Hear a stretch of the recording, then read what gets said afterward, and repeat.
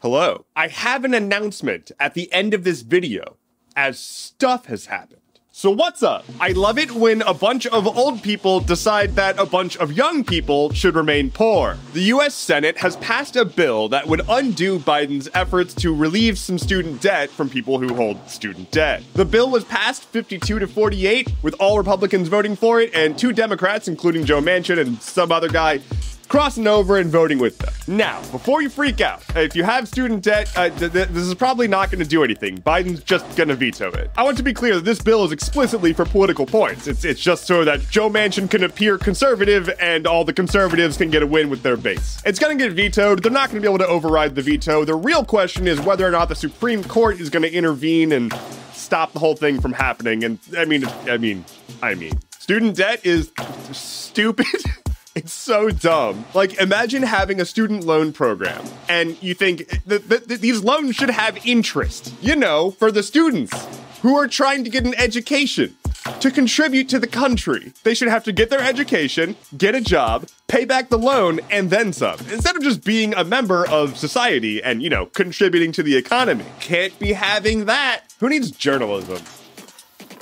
Meta, the company that owns Facebook and Instagram, is threatening to pull news from California. So Facebook and Instagram benefit greatly from journalism, right? That gets shared onto their platform and it makes a bunch of viral clicks and they get a bunch of traffic, but they're not sending that traffic out to the journalism sites and they're not paying them either. And so there's a bill that's being tossed around in California, and I think this happened before once, but it essentially says that they would have to pay out into a fund that would then pay out to the news sites. Facebook and Instagram don't like that. And so instead of doing anything right, they're just gonna threaten to stop having news there. Just stop allowing people to talk about current events on your giant platform in one of the largest states in the country. It's cool. Neat. Now, 1, this is probably a bluff on Meta's part, and 2, it is well within their right to decide what they can have and not have on their platform. And that's the problem. Yes, these companies can and do control what they allow to have on their platform. So why are they allowed to have a platform? Who is their oversight? What? For all intents and purposes, Facebook and Instagram are massive communication networks for the entire world. Or, well, I mean, a good chunk of countries, not the whole world. You know what I mean. Point being, these should not be privately held companies. Moving on. Debt ceiling?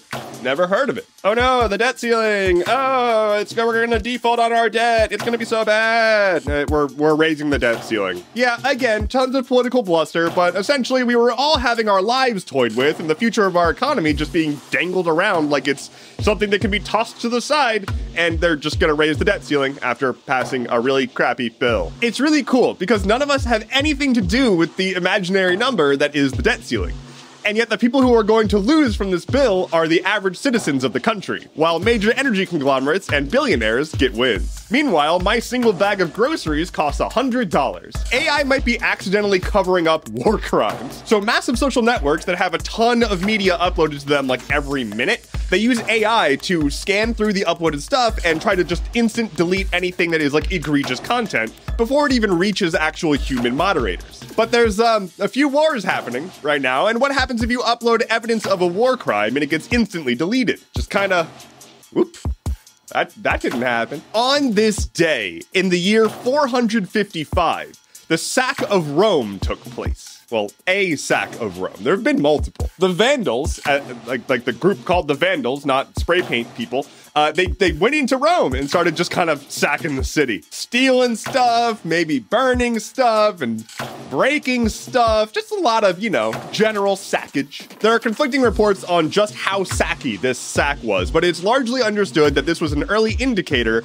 of the fall of Rome. Lightning round. There is going to be a live stream from Mars, like, real soon after I post this video. Amazon is settling like $30-some-odd million over an aggregate of privacy violations between Alexa and Ring cameras. If you didn't know, they're remaking Metal Gear Solid 3, and apparently they're going to be using the original voice acting with no alterations.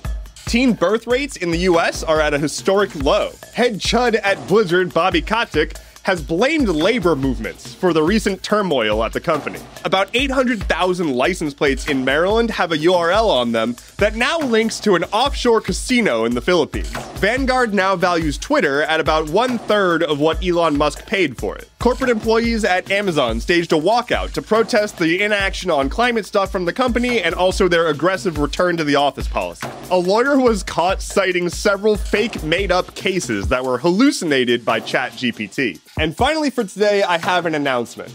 As of today, I am a full-time content creator. Stuff Keeps Happening, my gaming content, and my online community are going to be my full-time focus. I'm going to take a few weeks to just sort of like get healthy, but I'll still be making Stuff Keeps Happening and whatnot during that time. Thank you so much for listening to today's episode of Stuff Keeps Happening. Head to stuffkeepshappening.online for sources, bonus content, and apparently now my full-time focus. My name is Endeavorance. I'll be back on Monday. Take care and be well.